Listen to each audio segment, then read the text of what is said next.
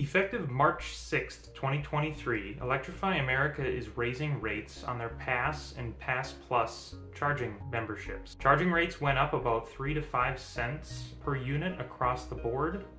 The subscription service still costs $4 per month, which gives you access to cheaper per unit charging costs than their standard Pass tier.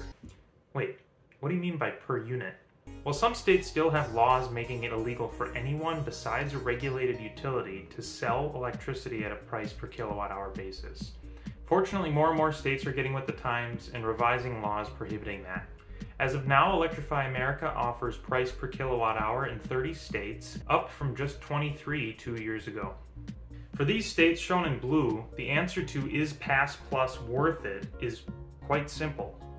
If you use Electrify America to charge more than 33 1/3 kilowatt hours per month, which is about $16, then it's worth it. That's equivalent to about 50% of the battery in a standard range electric vehicle like the Model Y, the Model 3, or the Chevrolet Bolt EV. This break-even point didn't change as a result of the price increase. For other states, the break-even is in terms of minutes rather than energy. The cheaper time-based charging level is available if your EV's maximum charging rate is below 90 kilowatts. If you have a slower charging EV like the Chevrolet Bolt, which tops out at about 55 kilowatts, or the Kia Niro EV, which tops out at 77, you'll break even if you spend more than 100 minutes or $19 a month at an Electrify America station. For faster charging electric vehicles like Teslas, Fords, Volkswagen ID4, Kia EV6, Ioniq 5, that break-even point is 50 minutes or $18.50.